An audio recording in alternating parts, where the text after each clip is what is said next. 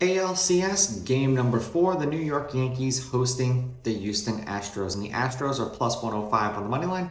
The Yankees are minus 125. The over-under is 6.5 runs. The Astros getting a run and a half are minus 220, meaning if you bet them that way and they win this game outright, you win. They lose by 1, you win. The Yankees laying a run and a half are plus 180, meaning if you bet them that way, they have to win this game by 2. McCullers pitched once against the Yankees, but it wasn't this year, it was last year.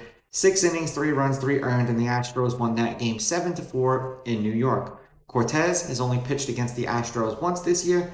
5 innings, 3 runs, 3 earned. He got a no decision in that game. The Yankees did win that game 6-3 in 10 innings, and that was in New York. Now, McCullers has only pitched 9 times this year.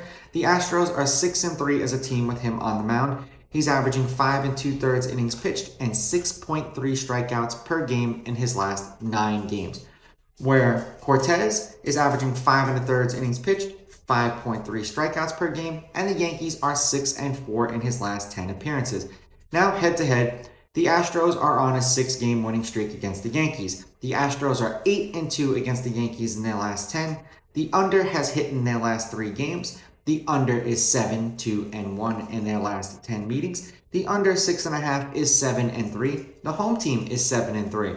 The favorite is 6-4 on the money line. Mind you, the Astros were the favorite in most of these games, and the games that the underdog won primarily were the Astros. The underdog getting a run and a half is 7-3. There have been 4 one-run games in their last 10 meetings, and the Astros hit left-handed pitchers for an average of 259, which is better than how Yankees hit right-handed pitchers. I understand I'm a Yankees fan, but this is picking with my head and not picking with my heart. The Astros are a better team. If the Yankees steal this game, so be it. I just don't think it's going to happen. Astros with the money line, Astros getting the runs and the under, and the Astros advance and move on to the World Series. These are just my picks. If you disagree, please go with your gut and please bet responsibly.